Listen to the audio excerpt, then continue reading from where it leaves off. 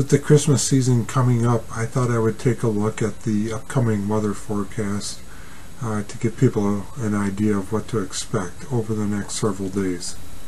We'll take a look at three of the major models, the NAM and GFS, which are based in the United States, and also the European model. All the images that are depicted here are as of noon on Wednesday. The first model we'll look at here is the NAM model. The rain snow line is pretty close to the Twin Cities metro, but it looks like, based on this model, that most of the precipitation will fall as rain across western Wisconsin and southeastern Minnesota. The GFS model pushes the precipitation a little bit further east into Wisconsin, where the Twin Cities metro doesn't see hardly any precipitation out of this storm.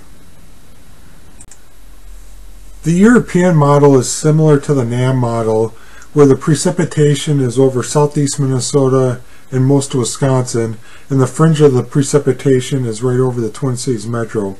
So there seems to be some agreement between a couple of the models out there, and this is probably, if I had to guess, the most likely scenario, where the metro just sees barely a little precipitation and the bulk of it will stay over Wisconsin in the form of rain.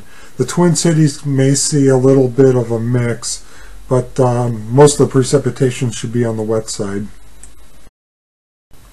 Just to wrap things up here, the bulk of the precipitation should happen on Wednesday during the afternoon and lingering into the early morning hours of Christmas Eve. The majority of Christmas Eve should be fine with no travel impacts. Christmas Day, there doesn't appear to be really anything that will impact it. It should be dry. As far as the Twin Cities go, it should be mostly rain with some snowflakes mixed in, since we're kind of right on the border of the rain-snow line.